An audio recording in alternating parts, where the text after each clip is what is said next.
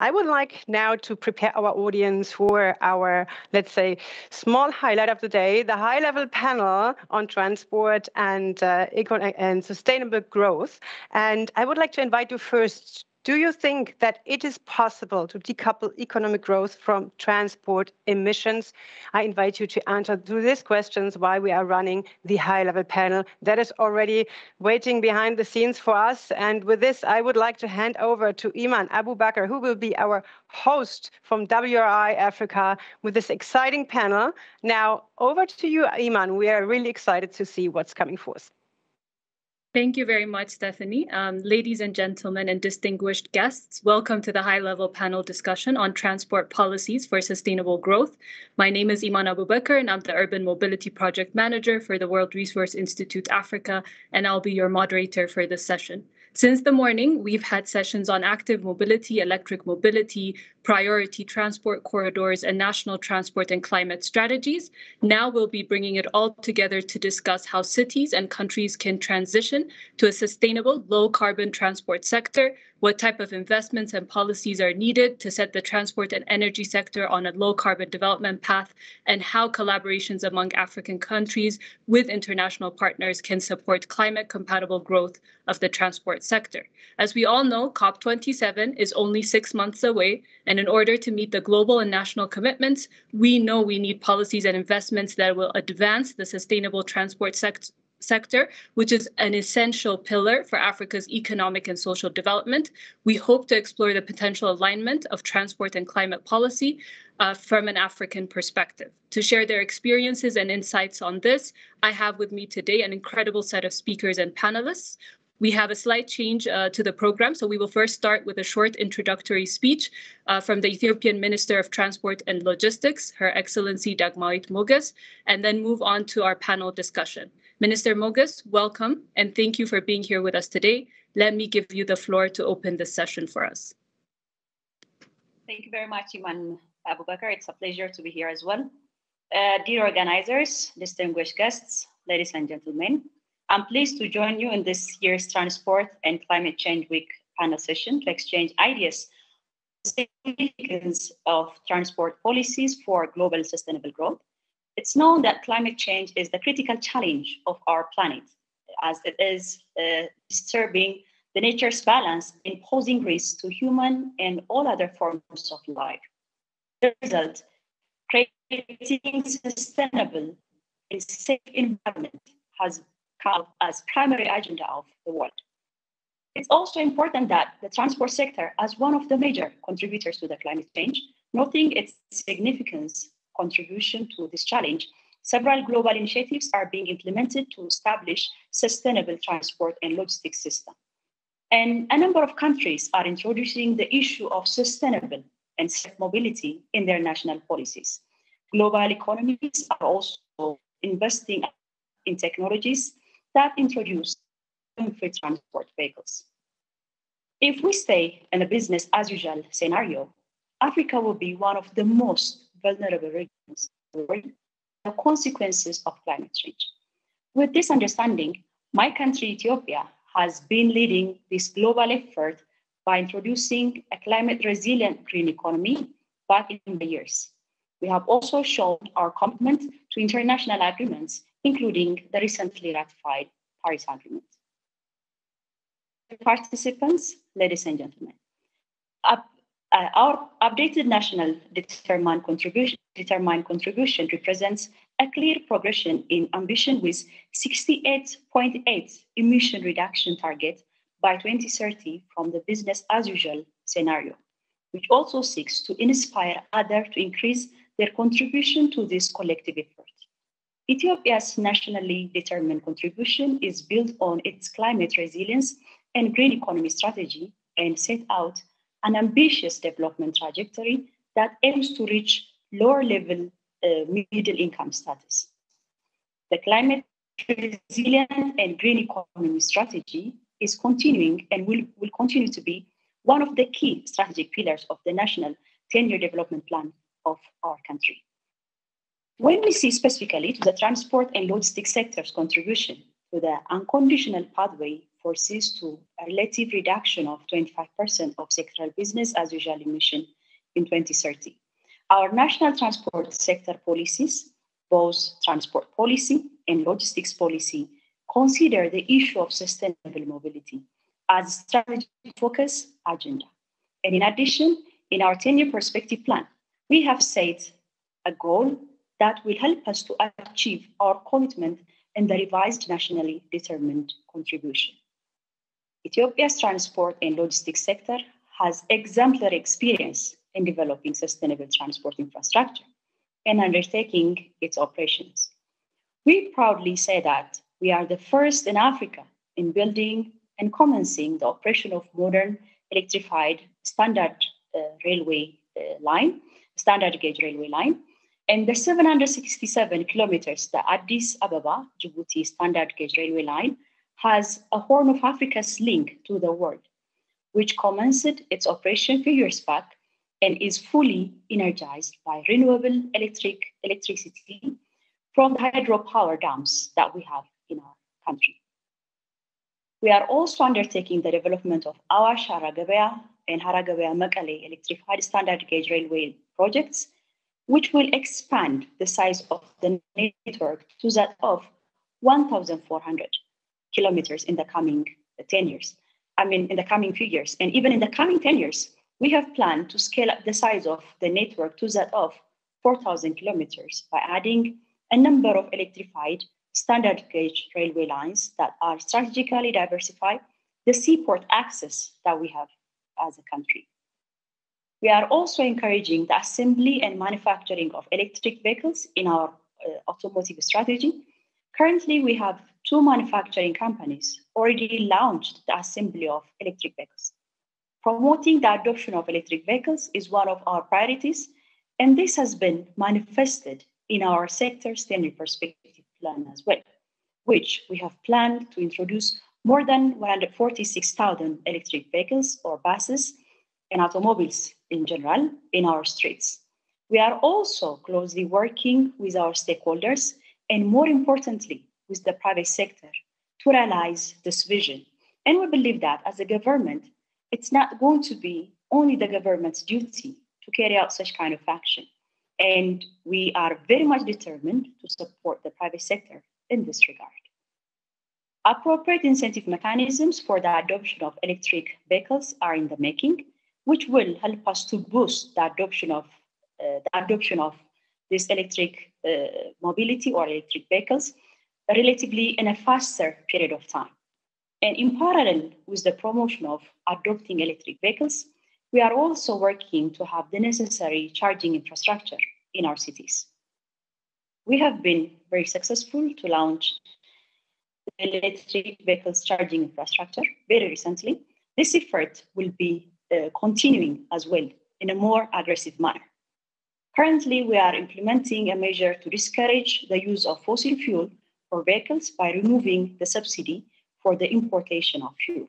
Furthermore, we have launched the implementation of non-motorized transport strategy, which promotes walking and cycling as alternative mode of transport, majorly in our urban centers, which we already identified.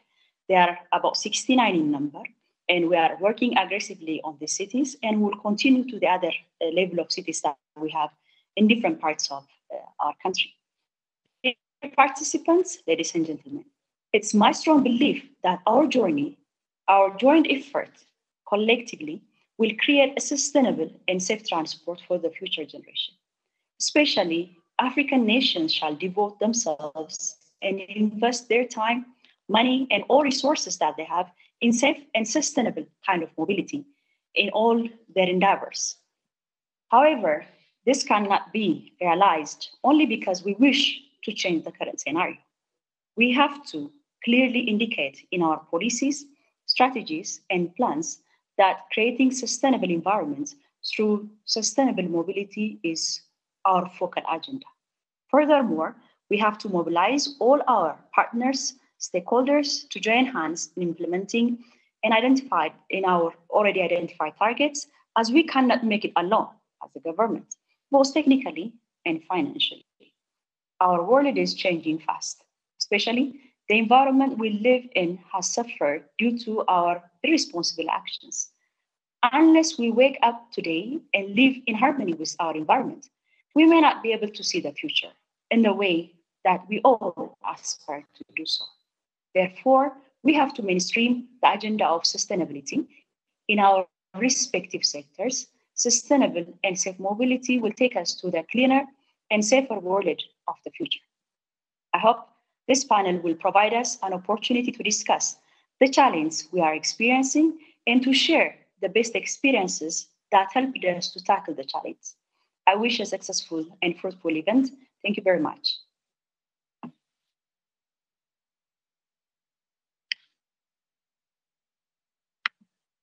And setting the scene for us on the importance of sustainable transport for sustainable growth. Thank you again for joining us, and we wish you a wonderful day. We will now move into our panel discussion. Before we get started, let me introduce our distinguished panelists. So I'll start with Dr. Mohammed Khalil, who's the General Manager of Ministry of Housing and New Urban Communities for Egypt, Mr. Usman Obafemi Shitabe, Deputy Director of Corporate and Investment Planning from Lagos Metropolitan Area Transport Authority, known as LAMATA, Mr. Jafar Saluhi, Chief of the Division of Technical Studies, and finally, Mr. Fitsum Burhan Tsagaye, Advisor to the Minister of Transport and Logistics of Ethiopia. Welcome, and thank you all for being here with us today. So with that, let me start with my first question for you, Dr. Khalil. Poor air quality is a key driver for Egypt and specifically Greater Cairo to reduce transport emissions. And this is becoming common for many African cities, as we've heard from Minister Mogas as well from Ethiopia. The government of Egypt has plans to initially deploy 100 electric public transport buses and also to launch an electric vehicle industry master plan. What can electric mobility do for African countries, for CO2 emissions and beyond? Dr. Khalil, over to you.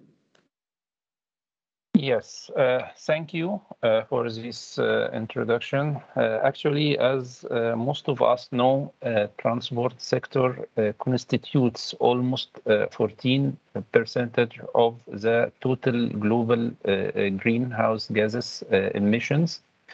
For sure, this percentage is going up and down and different from locality and from country to another. Therefore, transport sector in general play a very considerable role in the issue of the climate change and the global warming. Behind CO2 mitigations, indeed, the transport sector play many significant role, particularly e-mobility contributing in a significant way to the sustainability and scalability of the African countries. And when we are speaking about sustainability and scalability, we are speaking in terms of micro and macro scale, not only for environmental issue and aspects, but also for economics and social aspects as well. And of course, this is in alignment with the expansion of the renewable energy sources all over the world and particularly in the African countries. Moreover, one of the ultimate goals of the next COP27 is to address the potential alignment of transport and climate policies. This is a very crucial issue and one of the cornerstones for the success of the adaptation and mitigation of the challenges of the climate change and the global warming. And for sure, this will be addressed from the African and global perspectives as well. Back to you. Thank you, Dr. Mohammed Khalil. I think we'll get back to the issues around electric mobility, but I think that's really impressive. And electric mobility is definitely a key part of the transition to a low carbon transport sector. But we know that's only a piece of the puzzle, especially in African cities where motorization is relatively low, but rapidly increasing. There are many opportunities to avoid car-centric growth. So in addition to advancing electric mobility, there's a critical need for the system change, as we've heard from previous sessions and from our speakers already. So to have this integrated multimodal transport sector that really prioritizes accessibility and safety through promotion of mass transit and active mobility. So if I could go to our speaker from Lamata, Lamata is working on moving 18 million people each day. And we know Lagos is also developing its 2040 transport master plan.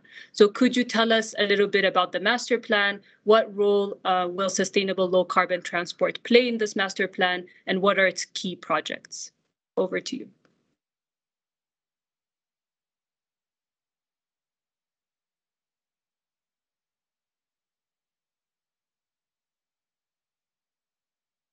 Sorry, we can't hear you. Sorry, my mic was off. So yes. Thank you very much for having me. And my name is Obafemi Shitabe. I'm representing the managing director who is unavoidably absent. Very well, you're absolutely right. The ultimate goal of the Lagos State government transport sector policy and strategy is to establish a sustainable, integrated multimodal public transport system that befits the megacity of Lagos. So the key word there is sustainable. Prior to the establishment of Lamata, and with the huge congestion and general deterioration of the environment and a lack of an effective public transport delivery, the whole system was in chaos. So obviously, the first thing was to establish the master plan and start building mass rapid transit systems and get cars off the road. So we have a combination of bus rapid transit systems, light rail transit systems, and even non-motorized transport in order to try to decongest the road, to reduce emissions from greenhouse gases and sort of improve mobility and the health of the population. So our strategic transport master plan, which we have right now, will be extended in to 2040. It's actually 2032 right now. So we have a combination of mass rapid systems in rail, bus, and even ferry services. The whole idea is to encourage and improve public transport and non-motorized transport. With regard to non-motorized transport, we've worked with the United Nations Environmental Programme and the International Transport Development Policy over the last 4 or 5 years, and where we have developed a non-motorized transport policy, which has been approved by the governor. And we've got development partners such as GIZ helping us with a pilot project, which we just completed on NMT.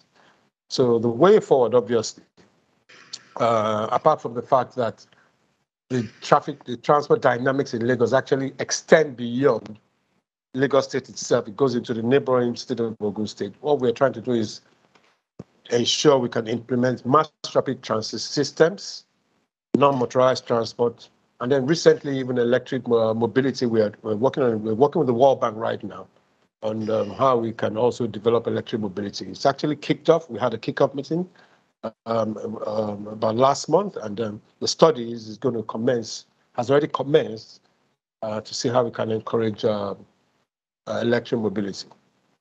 I also want to point out the fact that at least 35% of mobility in Lagos is by walking. So that's why we needed to address that issue and to ensure that those who commit to walk, either by first mile or last mile, can do so in a very convenient manner, in a very seamless manner. Thank you very much. Thank you, Mr. Shitabe. So I think those are great points in terms of looking at the bigger picture, looking at the different moving parts, including electric mobility, in addition to mass transit, NMT, and then really a focus on what majority of the citizens or residents rely on, which is walking. So I think it's very impressive what Lagos is doing and just shows the importance of planning and setting targets. So just to go into to maybe Mr. Jafar Saluhi from Morocco, And if you can share your experiences on how Morocco is looking at transitioning to be a sustainable low carbon transport sector, and how this will support social and economic development in Africa. Mr. Jafar, over to you.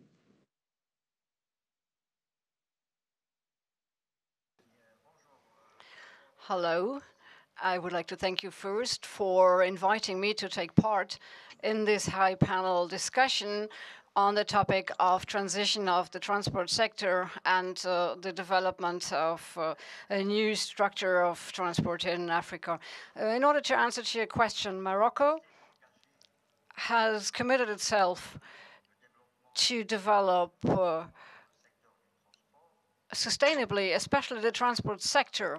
We have a national contribution that has been developed.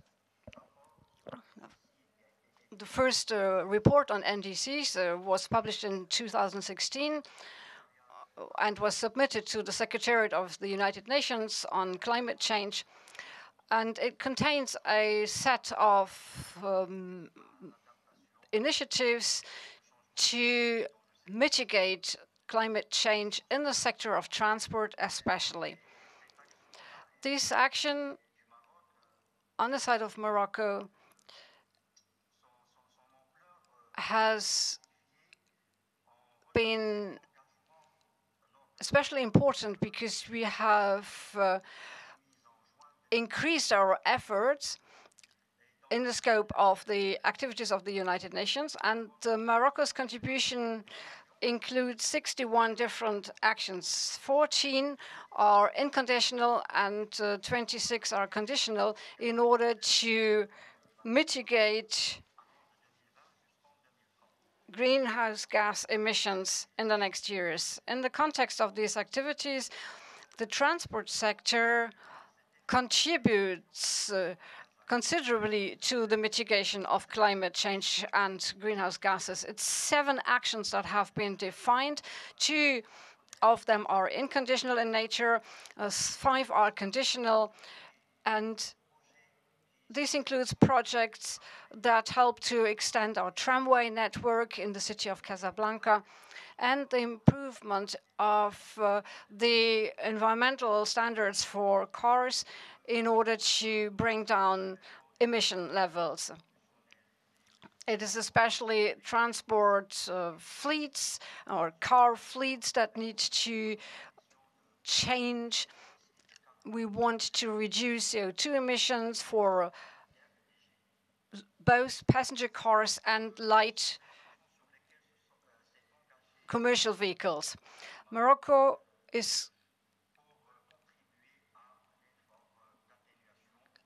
has committed itself to bring down its greenhouse gas emission levels in the scope of these different agreements.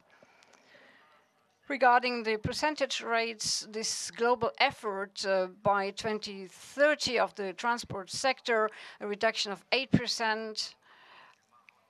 Here,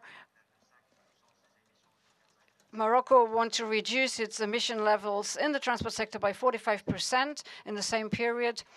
And for the transport sector, we account for about 5% of all the industrial sectors that also contribute to the reduction of CO2 emissions.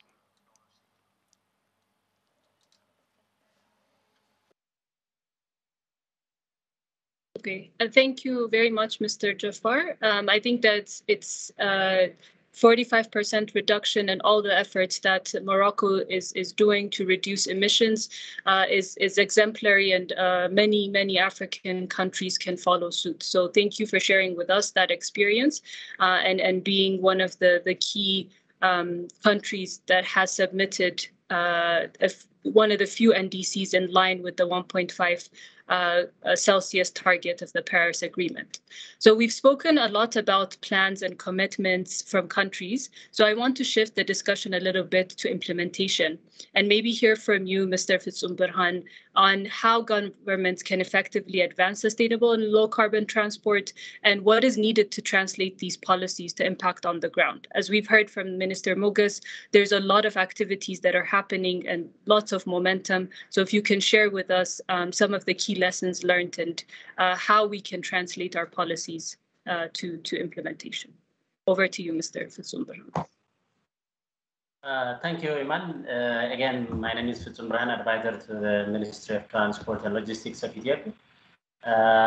It's a very interesting question, Iman, which you raised. I think, as Excellency has outlined in her opening remarks, our ministry in particular and our government in general is advancing on the implementation of sustainable mobility options for Ethiopia in different fronts, be it on the non-motorized transport options or be it on the electric mobility as well. Just to start with, what we have done is we have laid a really good foundation by institutionalizing the required policies. So we have embarked on our transport policy a year ago, where we have crafted it in a way that it is more climate sensitive, and we give due attention for the issue of sustainability as well. So below that, we have also worked with our international and local stakeholders and developed our national non-motorized transport strategy, which is under implementation, in which most of the focus is on advancing walking and cycling initiatives across the country.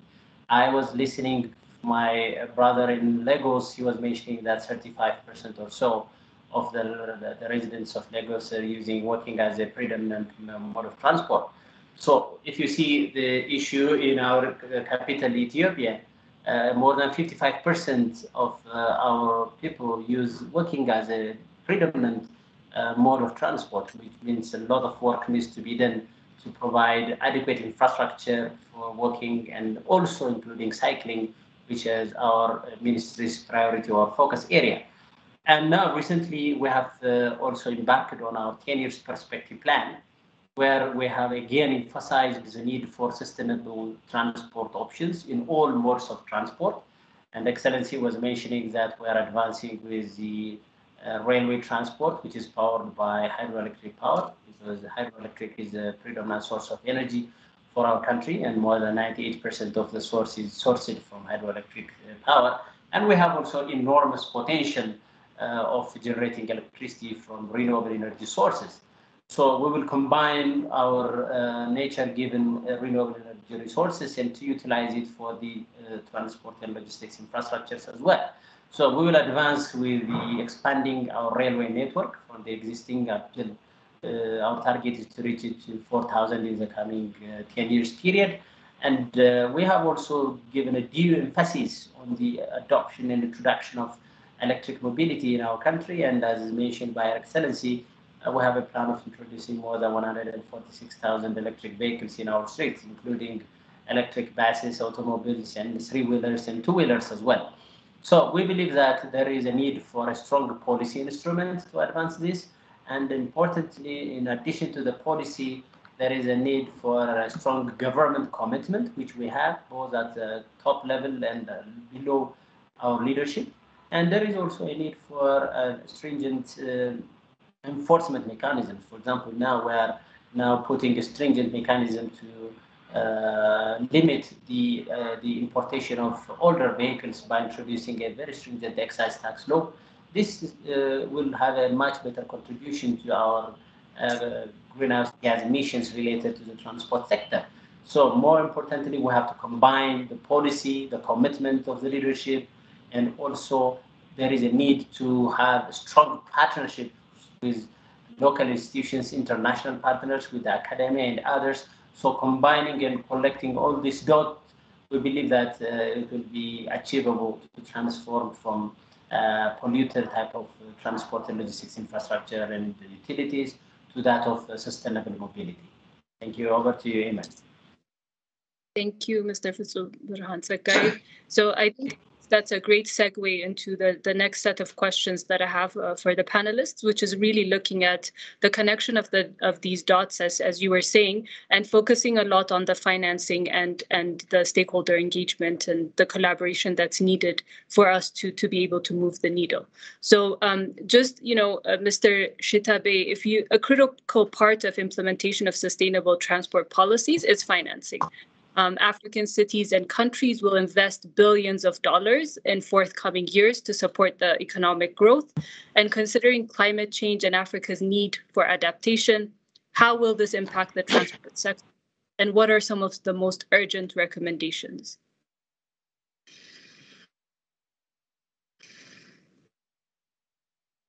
We can't hear you, Mr. Shitabe. Maybe it's... Oh, sorry. Perfect. Can you hear me now? Yes, we can. Yes, okay. Please proceed. Yes, that's a very loaded question, obviously. And funding or financing is always a big issue. And I'm not sure whether you're aware, but Lamata gets most of his funding from the state treasury itself. But we've had international development partners over the years, especially the World Bank and the African Development Bank. We have implemented 2 urban transport projects under the auspices of World Bank to improve transport services. Currently, we have a 4-year called the Lagos Strategic Transport Master Plan project with the AFD, where we're also developing a lot of corridors. So what we've done at Lamata is to establish the foundations, have a master plan. We've also have a defined bus route network now. So that means that we can have organized transport in every nook and corner of the city, as well as the bus rapid transit. So Lagos is a construction zone right now, mainly because of what Lamata is doing. There are 2 rail projects that are ongoing, the Blue Line and the Red Line. We have 6 planned rail lines for Lagos State, and 2 of the most important are currently being developed. We hope that by the end of the year, or at the latest, so at the first quarter of next year, we'll have those 2 rail lines operating. The Blue Line and Red Line, they will move well over 2 million passengers daily combined, if not more. So we are involved in a lot of mass transit projects. We also have 2 bus rapid transit networks right now, which are the main public transport corridors to move people. We're trying to develop more. We have about 14 of them in our master plan. So we're making efforts to develop more. But we have what we call this quality bus corridors, which are a function of what we have in our bus route network. So people, they are more or less feeder routes into the main bus public transport corridor. Under the AFD project, we are developing about with the eye. Sorry, I missed that one thing. The current project we're implementing, the Lagos State Strategic Master Plan project, has a combination of AFD funding and as well as IFC financing. We are developing about 12 quality bus corridors within our bus route network, so that people can move seamlessly into the major bus rapid transit. So the whole idea is to develop public transport, develop non-motorized transport, so people can start living their cars and all these emissions can be significantly reduced. We still got a long way to go, but that's what the plan is all about. As long as we get rapid transit on, systems on, even though right now, because there's 2 stages, let me break this in. Right now, we're still using fossil fuels with our public transport. The first was to develop the systems themselves. But as we've developed the systems, we intend to transit, obviously, from fossil fuel-based sources to more sustainable sources, like electric mobility, CNG, compressed natural gases, and things like that. But it's going to take a kind of sort of a transition. That's why all these studies are being conducted right now.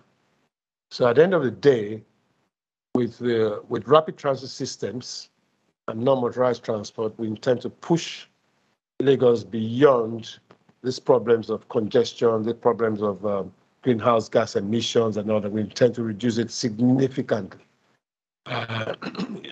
Excuse me.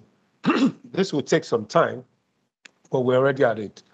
Right now, our public transport network is almost entirely road-based. That's how we met it.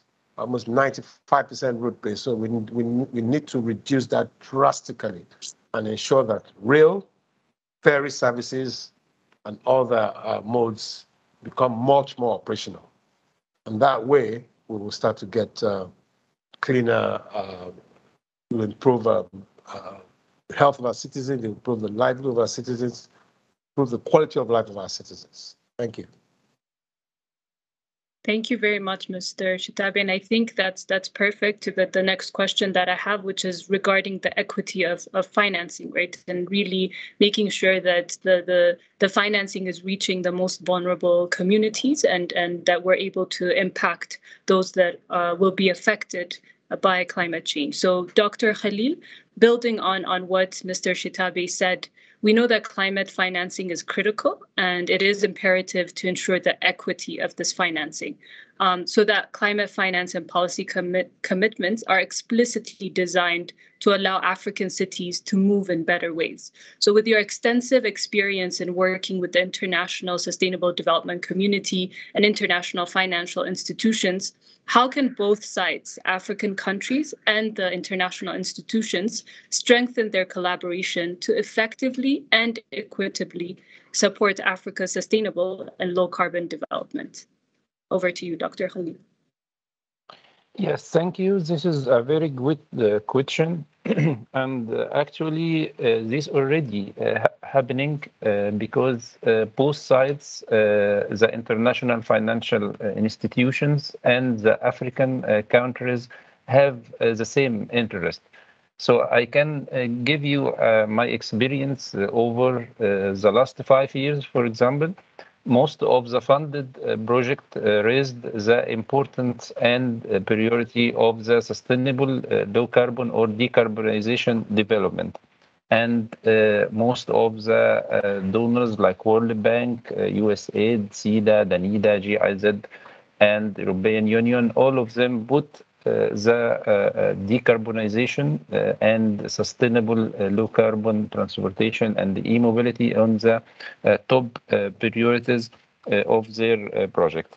The question now, or the challenge, how we can use this money with a good planning and to avoid redundancy and to avoid mistangibility of this project. This is of the e-mobility project. This is actually the challenge, because always planning and have a good and proper planning is always a challenge to move forward.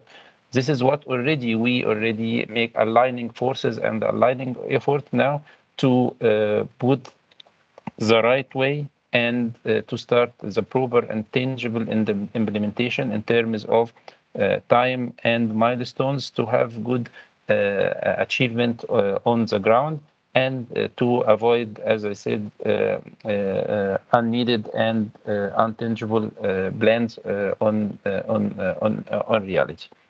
On the other hand, also most of the government in the African countries are putting these issues on the top priority as well.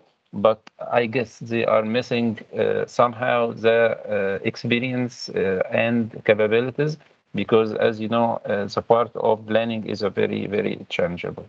Back to you. Okay, thank you very much, Dr. Khalil. And I think those are excellent points. And I think just to tie this in terms of aligning forces and efforts to be able to attain the financing, we've heard a lot from Ethiopia about how they've sort of mobilized the energy sector and the transport sector when it comes to electric mobility. And we know it takes strong collaboration and coordination among stakeholders to be able to move the needle, and it can't be done by one organization alone. So Mr. Fitsum Berhans Agaye, if you can share your experiences in working across across and with different ministries and stakeholders on the area of cleaner mobility, and what are some of the lessons you'd like to share with the panel and the audience? Thank you, Iman, again. I mean, as I explained earlier, after putting up the issue of sustainable mobility in general, and especially focusing on the electric mobility in particular, what we have done as a ministry is that, as you know, the issue of the transport sector doesn't start and end at one ministry alone. It engages, or it is required to engage multi-agencies. It's an issue of different government line departments. For example, we would need the support and engagement of the customs authority, where they're responsible for determining the duty, tax, and other related issues. We would need the support of our national bank to access foreign currency as well. And we would need the support of the Ministry of Finance to get some incentive package and others. The Ministry of Water and Energy is also required, because it requires a dedicated form of renewable energy from the national grid. And others would require the academia to support the research and development activities. So in order to combine all these dots and to bring everyone together and to achieve the vision which we have set out, which is establishing a sustainable, integrated, multimodal transport system in our country, there is a need for a close coordination and collaboration among different government and the private and other stakeholders, including non-governmental organizations and the private sector.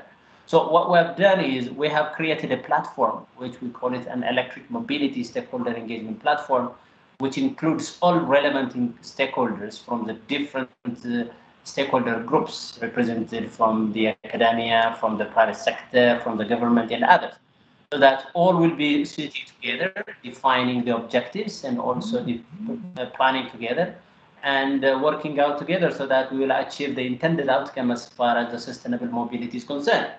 Just to mention some of the earlier outcomes, as I explained, in order to adopt electric vehicles, there is a need for incentive mechanism, both for the infrastructure as well as for the vehicles, and also for the consumers and as well as for the automotive industry who are either assembling or importing the vehicles.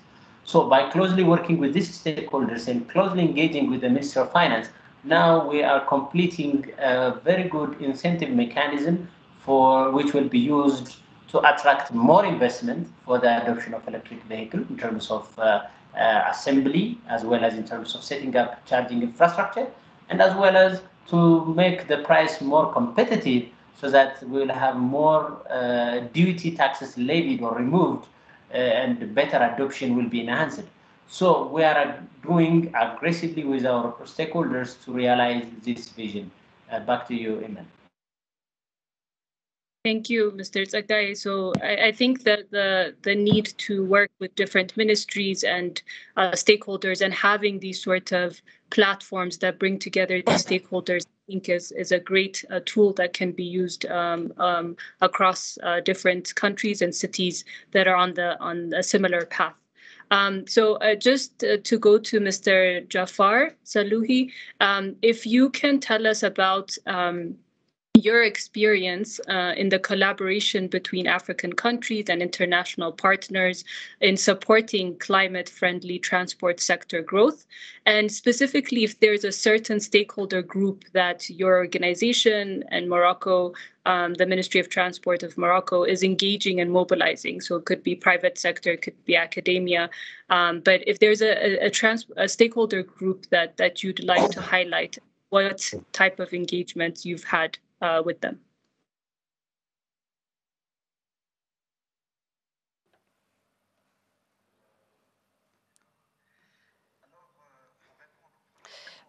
First of all, I would like to answer how I see the collaboration between the African countries and the international countries in order to support growth and the development of the transport sector, which needs to be in line with the climate goals. I think our African continent needs to follow the international dynamism and integrate into it the reduction of greenhouse gas emissions, and we have a role to play. We need to establish services, transport services which are more accessible to people with special needs, people that have reduced mobility, elderly persons, that serve as transport services with larger levels of flexibility and which are affordable to everybody. So what we can do here, we can create an environment which is supportive to these different initiatives, which is in line with the existing systems that need to be slowly replaced. And governance is very important in this sector to do in a way that we have an equilibrium, a balance between the different social, energetic, climatic, environmental and economic factors. So we need to have the institutional framework which is flexible and able to adapt and to support the different profound transformations that we see in this transport sector, especially in order to clarify the different responsibilities, the sharing of responsibilities between the different actors in the field. We know that the transport sector in Morocco, for example, the governance of that sector is shared between different ministries. It's the urban development department, then the Ministry of the Interior, then the transport ministry, which is in charge of urban environment, transport, etc. So we need to combine the energies and efforts to use the synergies of the different entities that are involved in order to evolve in the same direction. When it comes to projects, here we need budgets that are adapted, and big budgets, as well as human resources that are well trained in order to fulfill the different objectives. So that's what we need in order to set up this sustainable transport sector. So we need to align the different activities, and we need to establish the prerequisites for achieving our objectives. And for that reason, it is crucial for the African countries among themselves to cooperate and to coordinate their action and efforts in order to work together and join forces to really achieve the objectives of the Paris Agreement and to use the financial support that is available to that end. So that is important for the area of adaptation of the transport sector, which normally needs higher investments than the area of projects that we see in the field of mitigation, which are usually actions of capacity building or activities around technical assistance to put into place certain projects. What is also needed is that we get inspiration from best practice examples, initiatives that have already been launched in other more developed countries, and that help us to follow the good practices, countries that are better developed and more aware of the needs. So we need resilient and sustainable transport systems, and we need help from outside to achieve this. Okay, thank you very much, Mr. Jafar Salouhi. So I think these are great examples from national level, and I think the importance of having flexible and resilient institutions and government structures is very critical. And as Minister Mogas had said in the opening speech, that our world is continuously changing, and especially cities and urban areas are very dynamic. So our institutions need to be able to adapt and respond to these needs and the urgency of climate change. So moving on to the local and city level, Mr. Shitabe, if I could invite you to maybe speak from a local government perspective, and what policies and measures can and should national governments use to support cities in shaping their mobility systems? So a lot of the panelists here are from the national level, and I think it would be great to hear from the local city level experience. And if there's any questions or requests that or recommendations that you have for the panelists, please do share that with us.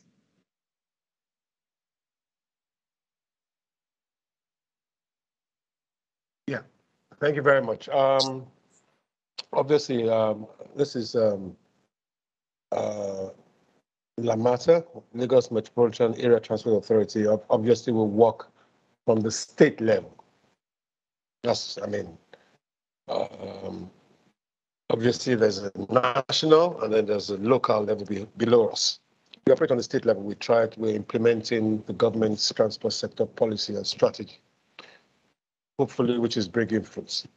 But an important aspect of implementation has always been what I would call ground zero, the local level. That's where you actually implement policies.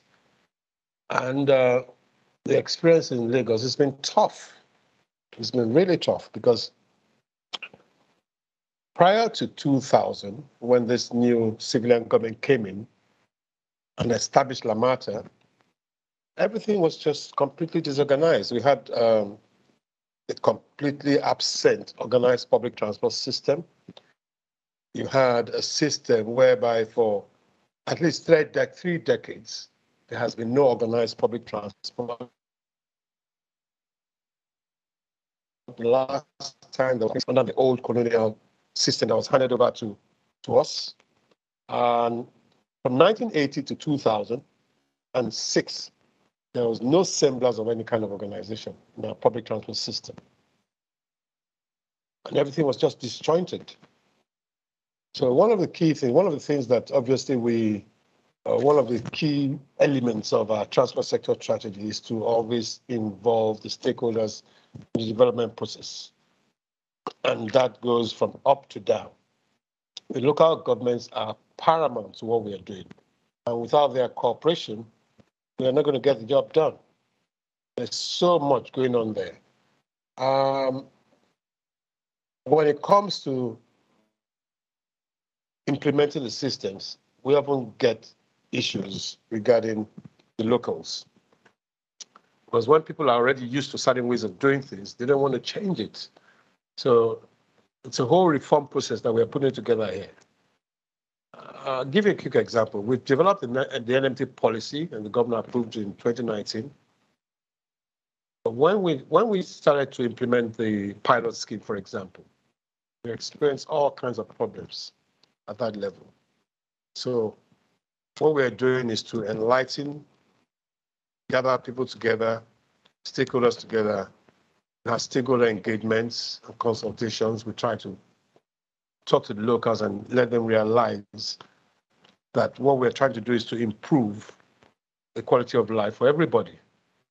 So it's always been a challenge for us here, but we are doing our very best to make sure that we integrate them in every single thing we're doing. Because at the end of the day, the projects are for them, and they just we continue to seek the cooperation at the local level at all times.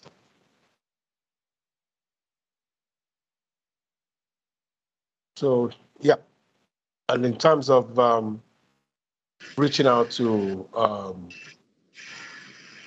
some of these stakeholders, do our very, very best by making sure that we conduct all these engagements and talking through them in every respect. I mean, Lagos State, we have about 57 local governments in Lagos State. So it's quite big, and each has its own peculiar problems. We have issues whereby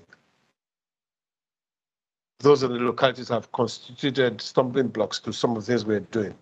We've got markets, for example, located in the wrong places, because street traders conducting their business on sidewalks and contributing to deteriorating the environment. So it's a whole reform process that we're going through here. And we'll continue to strive that. The good news is that we always have the political championship. We have some issues when it comes to, for example, there's a big challenge of transiting from the informal sector to the formal sector. The informal sector probably still dominates, probably 90% of the buses are still being controlled by the informal sector. So we're just gradually, reducing that space. Under this current AFD project we have for 4 years, we will soon commence the informal to formal transition studies. This is going to be very important in ensuring that we can implement our projects at the local level. And it's actually very challenging, very complicated. There are no fixed answers. So hopefully the studies will come up with all kinds of solutions to how we can do this. How we can gradually phase out the old buses, how we can gradually put in new bus systems and integrate those that are already the Nigerian Union of Road Transport Workers, who are a big stakeholder in what we're doing. A lot of things have to be reformed regarding their operations and how they're going to integrate with what we are doing in terms of the public transport reforms that we're implementing. So it's a serious challenge. So we're looking forward to this study. It's going to be key to what we're doing. Like I said, we have a bus route network and everything has been compartmentalized, but we need the output of this study so that we can gradually start to fully get the full benefits of implementing clean urban transport, because that's the whole idea. Getting rid of the old buses who are contributing more to the emissions that we have and putting in mass rapid transit buses. And then from there, we'll obviously try and shift to the e-buses. Like I said, the World Bank has been here. We're working on that also, where we can start using electric buses and also compressed natural gas.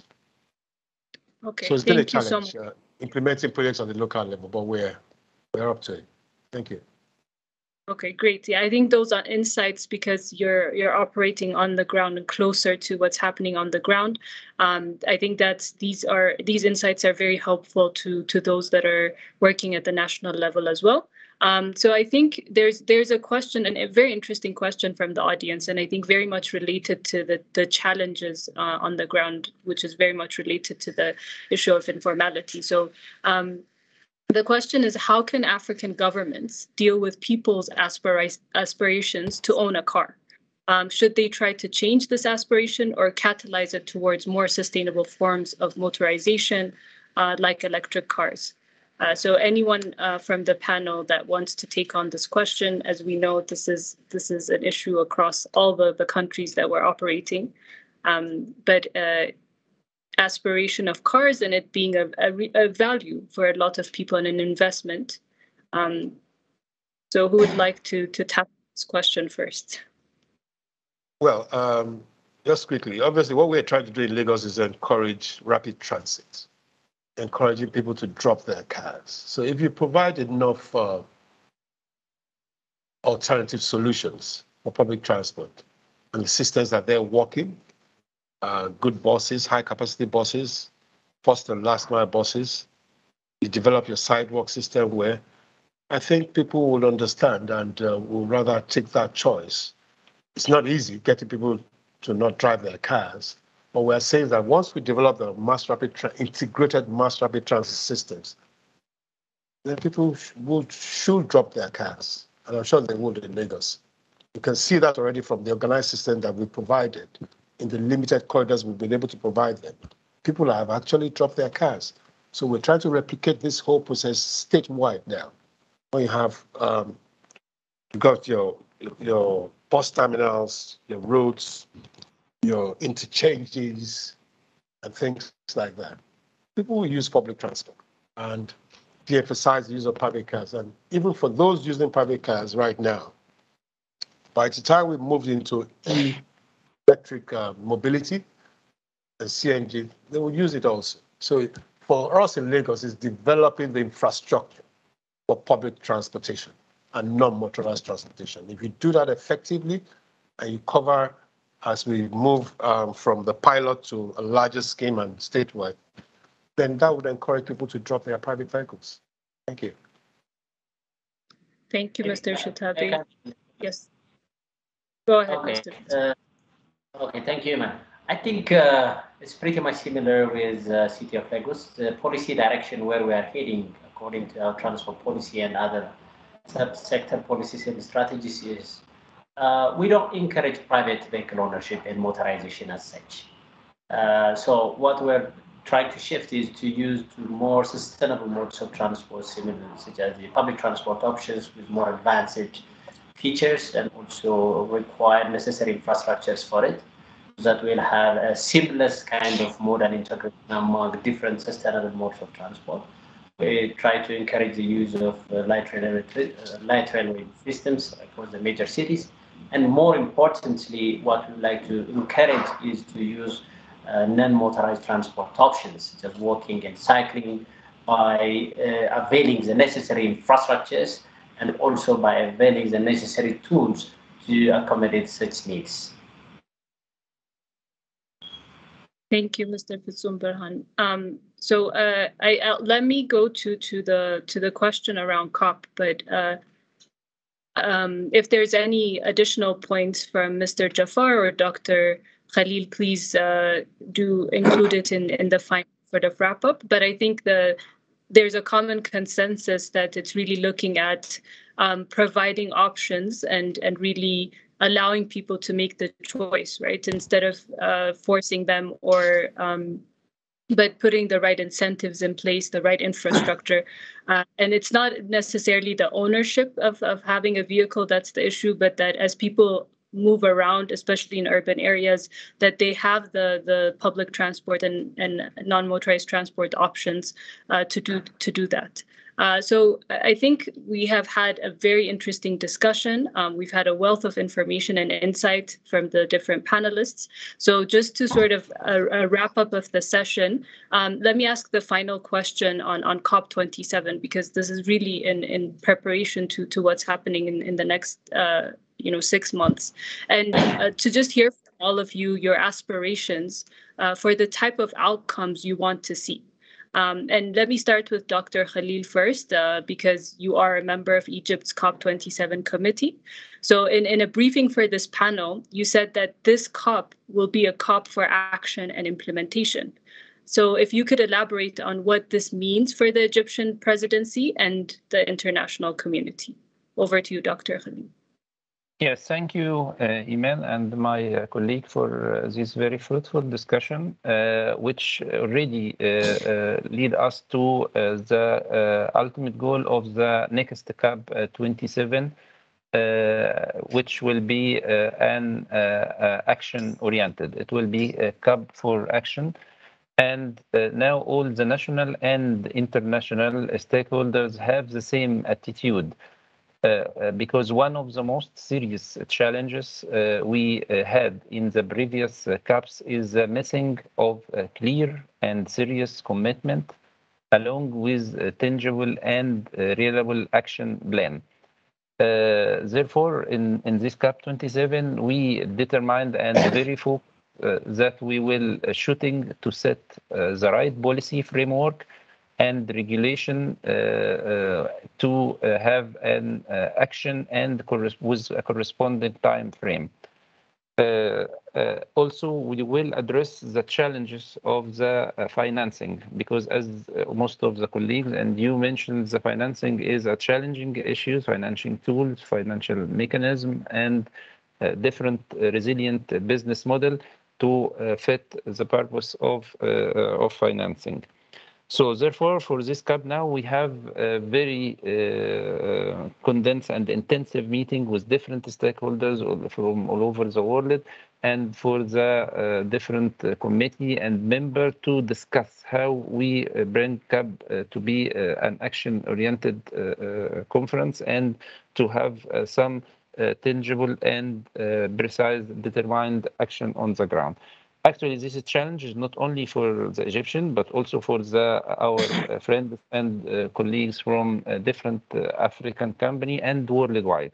Because as you know, it's all about money by the end, and most of the African developing country have minimal contribution in these greenhouse gases and this pollution. And the most contribution has come from the big companies, big industrial companies, which already have a rule to pay back this money for helping the developing countries through agencies and through donors to fulfill this green transformation and what we call decarbonization or low carbon different project, not only in transport, but also in industry and other resources of transforming to green technology.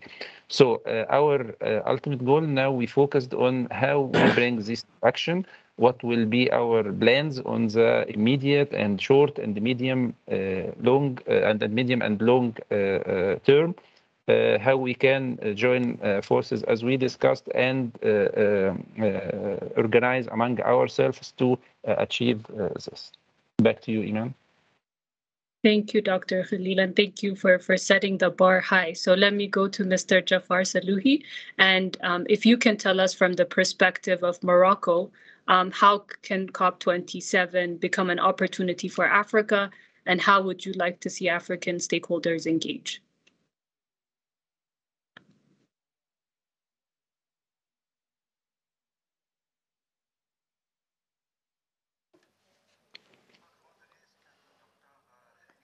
As Dr. Khalil already said, 5 years after the Marrakesh COP, Egypt will again be host to a COP on the African continent, and this will be an occasion, an opportunity to develop in those areas where we see that the different partners have already committed themselves in the framework of the Paris Agreement, especially when it comes to financing that was promised to put into place projects where the different nations committed themselves to co-financing our activities.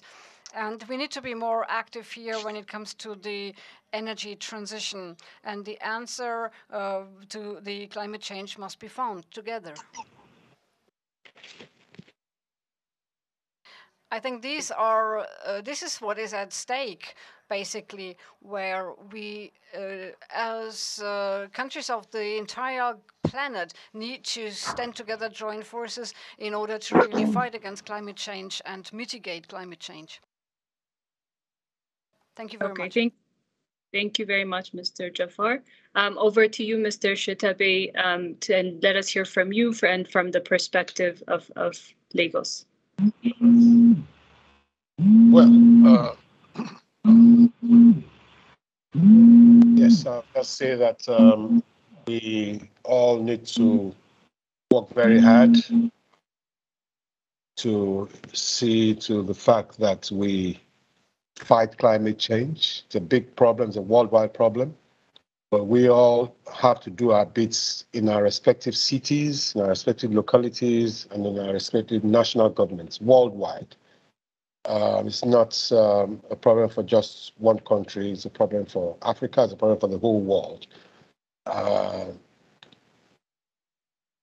I think we know clearly that most of the world's greenhouse gas emissions comes from the industrial West. There's no doubt about that. They have much more industries and all that. We may not have gotten to that point yet, but it might be an opportunity for us to reverse our own policies, right, and start, providing low-emitting technologies.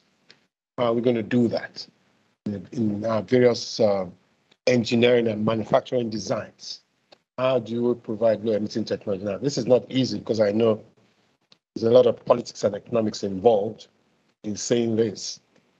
But since Africa is seen as being somewhat behind those industrial countries, we don't need to follow their path, do we? We can cut our own path and start, doing things in a sustainable way.